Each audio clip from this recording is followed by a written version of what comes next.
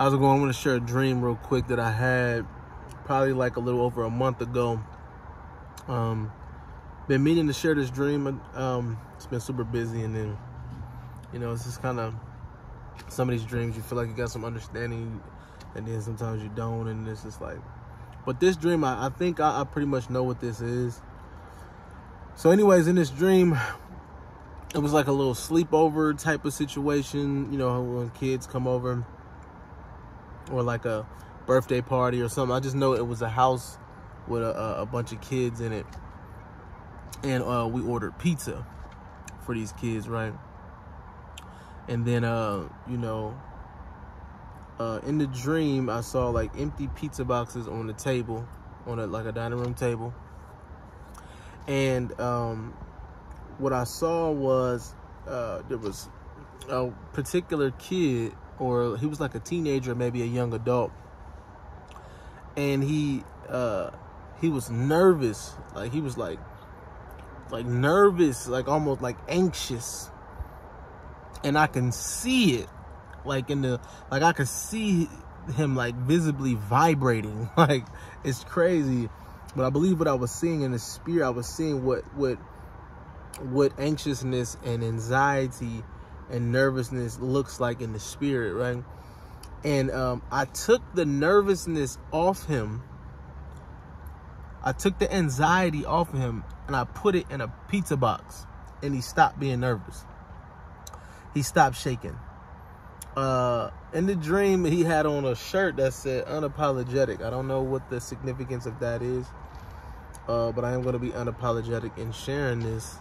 I believe that represents how this food is really causing a lot of mental and health issues for people. Our food has gotten so far away from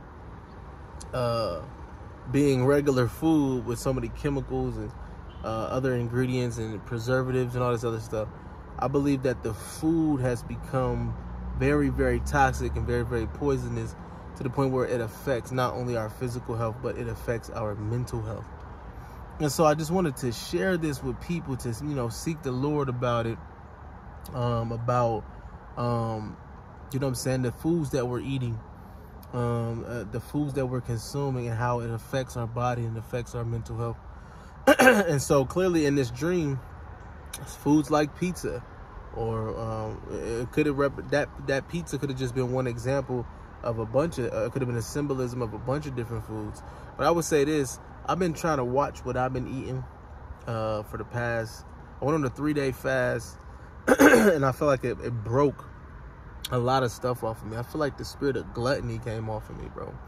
I lost some weight, and then I noticed that I didn't have these urges and these desires, or these cravings that come out of nowhere no more after I did this 3-day fast. And so I believe the sugar addictions, carb addiction, which is the same thing, it's just sugar. It turns into sugar once it's in your body. I believe that the Lord is trying to show us and tell us that we have to be careful and watch what we're eating, because it causes issues in our bodies, and more importantly, or just as important, it is affecting our mental health.